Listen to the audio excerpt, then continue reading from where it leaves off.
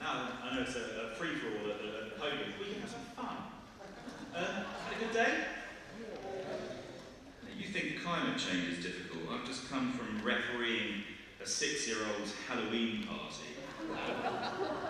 It's all, I want to be the #1 witch. No, I want to be the #1 witch, which strangely reminded me of my old days at the Green Party 20 years ago.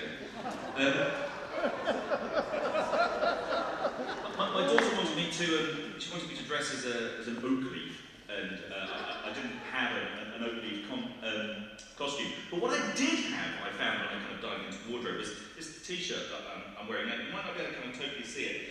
It was made for a very special purpose. It says Day of the Dead along the top, and at the bottom it says BP killing the planet. And you'll notice in design terms, those interested in design, rather clever initials BP are the eye sockets in the skull.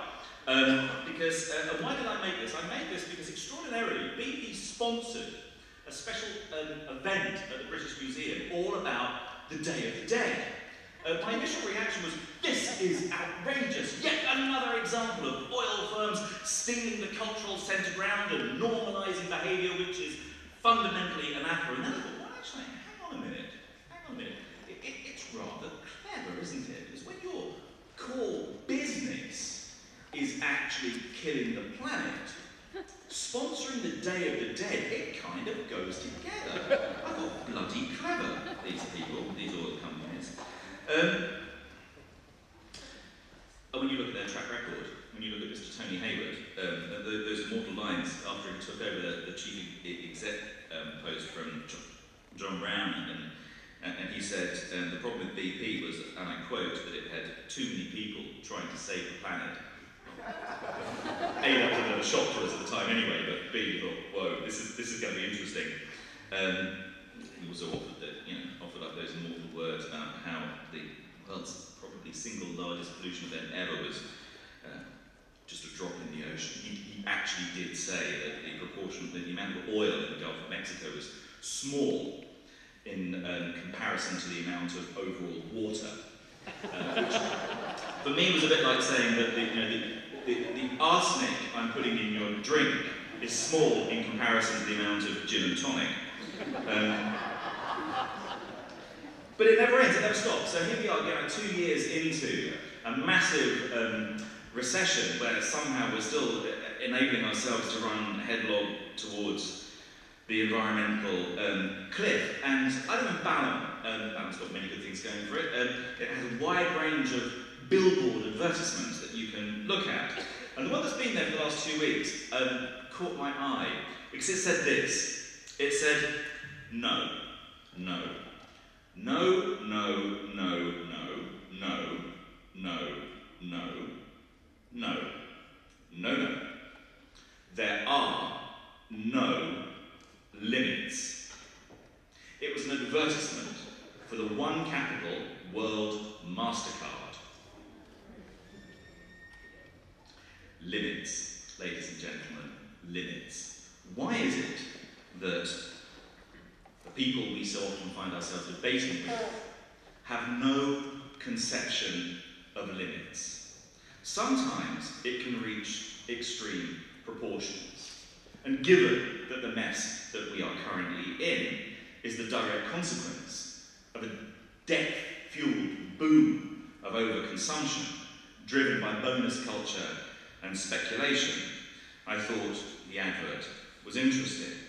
What deeply irrational core is there to people who, for example, the gentleman from shall we put it politely, a conservative, or a more conservative think tank than the New Economics Foundation, that I was debating at the Science Museum last year, when I pushed him, I said, when push comes to shove, where will the resources for your model, your assumption of infinite economic growth come from? And he paused. He missed half a beat and then said, asteroids. This is what we're dealing with. That is the response from the economic mainstream. You look at the paper last week. The photographs of Sir Philip Green and Boris Johnson marching through the West End, grabbing their their shopping bags from these high-end stores. You saw, did you notice this new shopping mall that's opened right in the city, right next door to St Paul's Cathedral? It's called, brilliantly, One New Change. You look at the list of shops and it would be far more appropriately called Same Old Crap.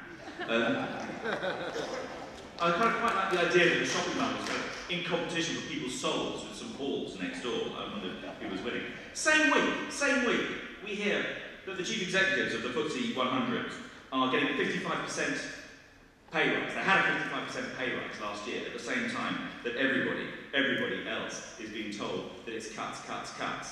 And the people, the poorest members of society, and women in particular, will be hit first and worst by the comprehensive spending review. But the problem with these images about people trying to get back to business as usual while we're all trying to get to zero carbon Britain, is that it plays to a deep thing over which we don't have as much control as we would like to think.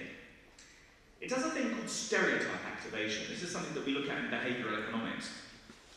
I did a little test. I took one day and I counted every advert that I saw that prompted me to be, first and foremost, a consumer. Someone who defines themselves by what and how much stuff they consume.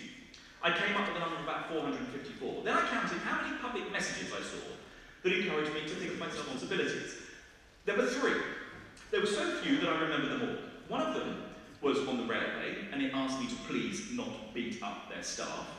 Another one addressed me as a motorist, even though I'm not a motorist, and it said, "Will I please not run over cyclists?" A message I'm sure that you would enjoy. And the other one was just asking if I just happened to see someone being mugged.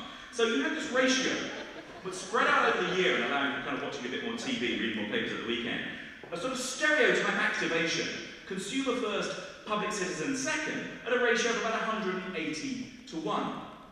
This matters because in behavioural economics you realise that the signals you get actually physically affect your behaviour. There was a brilliant study done where 2 groups of people were taken. One group was very subtly exposed to the stereotype of old age, words that connoted being old. The other group wasn't. And then the 2 groups were observed. And over a period of time, the group that was sort of prompted with the notion of sort of being old actually started moving more slowly. They actually started forgetting things more often. So when you live in a cultural paint pot, which is telling you not about reducing consumption and being responsible, but defining yourself first and foremost as someone who just consumes stuff, we have a problem. And yet, right at the heart of the establishment, they know that the model is bust. Alan Greenspan, the godfather of finance-driven capitalism, growth-oriented capitalism, stood up 2 years ago to a Senate committee in the States and said, "I've discovered a flaw in the model that I believed defined how the world works." Oh dear. Especially when you've been running, in effect, the global economy for 20 years. Mervyn King described the bailout of the banks as the biggest moral hazard our modern economy has ever seen. And in reference to previous speakers' comment about another round of bank crises, he's right. I know this for 2 reasons. One, because the New Economics Foundation published a report about it 2 weeks ago saying there's going to be one, so there will be one. And secondly, because Mervyn King stood up and said exactly the same, that without radical re-regulation of the banks, they're cruising for another bailout and another round of crises next year.